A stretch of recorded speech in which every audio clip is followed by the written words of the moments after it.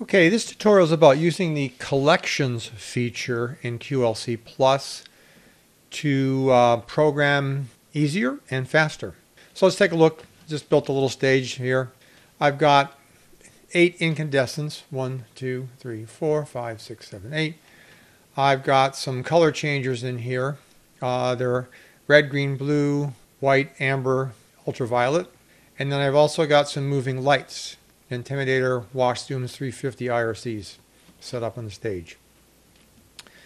So what I'll typically do when I'm doing programming, I'm going to go over my functions window, is kind of create some building blocks that I might use for programming a show. So take for instance my incandescent lights. I call them LECOs here. So I have LECOs set up. Here's the LECOs at 30%, 40%, 50%, 60%, 70, 80, 90, and 100. So basically lighting the full stage at different levels of lighting. So there's some building blocks I can use there. Then I have my LED par lamps, and I can have those in colors. I have aqua, black, which would be off, blue, green, orange, pink, red, and then white. So what I can do then, using collections, I can combine these into an effect. For example, this collection here is called Wash 1, and all I did was add my LECOs at 50% and my par light, my blue par lights at 50. And I can start this up to see what it looks like. And I have another one I've created here called Wash 2, where I have my LECOs at full and my RGB par lights at red. Now again, this is represented on here. You're going to be looking at it on the stage to see how the colors mix and all that. Now, one of the neat things you can do with this, once you have this set up and you start it, you can then select this, dump the DMX values, give this a title like Scene 1, and say OK. Now this is incorporated into Scene 1. So I can go to Scene 1 here, take a look at my fixtures, see what's going on, and then adjust them. So if there are some things that I want to adjust here, like individual, I might want individual lamps off. I can turn those off or on and do some fine tuning as far as this goes. But at least it's a quick way to get those par lamps all up at blue and combine them with the LECOs. So let me just show you again how we do a collection. So you select collection from up here, and I'll call this Wash 3. And then I select what I want to put in this collection. So I can slide down here and say, well, I'd like to have my LECOs at 50% here. Put those in. And then I would like to have my par washes, par colors, maybe green for this one. So I have LECOs at 50 and the pars at green. And it's that easy. You put them in, and then like I said, you can always click up here, save it as a scene, and then go and then tweak it a little bit. But it's a real quick way using these building blocks to put together a scene. Now some other things that you can use the collections for. Let's say that I want to do a lightning effect on stage. Well, I'm going to use my par lamps to create the lightning, so I can do like a white flash and then black, white flash and then black. So here's my par lamp lightning effect up here, and we can actually take a look at this happening.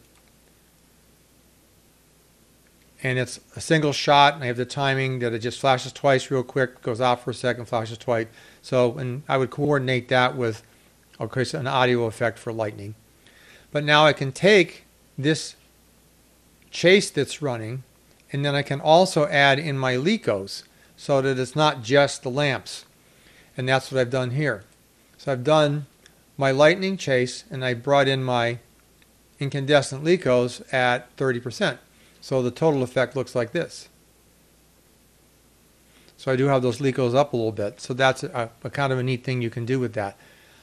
This one you can't convert over because it's a running chase, and that can't be done in a single scene. So you'd have to leave this as a collection.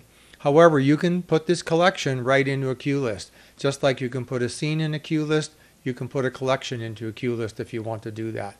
So typically what I would do here is start with a stage light setting, and then my cue would go to this for the lightning, and then it would go back to another scene setting.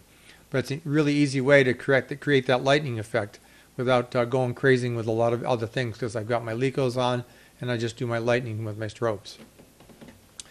Now another thing that I typically do when I'm using moving lights on the stage, you want to have your positions laid out for your moving lights, and then you also want to have any other things like colors or zoom or gobos, whatever else you're going to do with your moving lights. So I just did a quick one here. So I have my zoom colors. So these are two moving lights here. And the amber doesn't show up because QLC only deals with red, green, and blue. But if I do aqua, you can see that you're showing aqua. Now, there's no position, so they're in their home position. That's why you just see the aqua being spilled out on the side walls. But I do have aqua programmed into them, or blue, or green, or pink, or red. So those are my moving light colors. And then here's my moving light positions. I have center stage programmed in. I have downstage center, upstage left. That's again from the actor's viewpoint, and upstage right.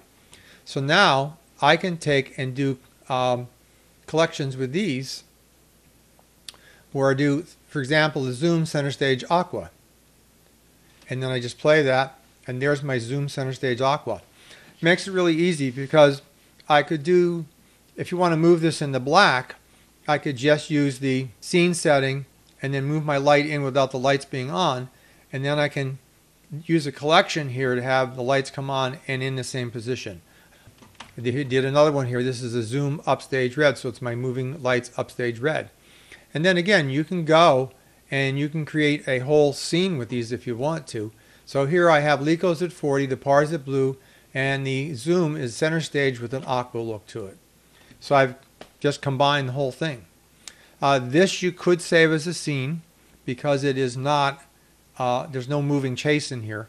So again, if I wanted to, I could click up here and just say scene 3. And there it's in there, and it's dumping all the channels. Boom. Now if I take a look at scene 3, it's the same thing. I can go in and I can edit this and tweak this and go in and edit and adjust my different colors or whatever I want to do. If I want to, change some of the colors of the moving lights, green, blue. If I want to change intensity of the moving lights, wherever I have them. If I want to change the intensity of my par lamps, I can do that. So then you can go in and you can tweak the whole setting once you've saved it as a scene. But it's a real quick way to be able to build scenes and put that together. Now another thing you can do with moving lights, say we're running an effect. So I've got an effect figure 8 here going on for my moving lights. Again, this is a position thing. So I can combine the effect moving 8 with a color, and we'll call this zoom red 8. So I've got my moving lights set to red. I've got this effect running on the moving lights, and then I also just tossed in my Licos, my incandescent lights at 30%. And we get this. So again, a real quick way of building things. Then I could just simply put this in. Since this is an effect and it's something moving, I think you have to keep this as a collection.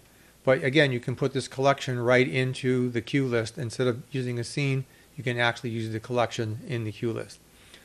So hopefully this is helpful to you. It's a real quick way of putting together scenes, and then you can just go and tweak them afterwards to what you want and actually save them as actual scenes.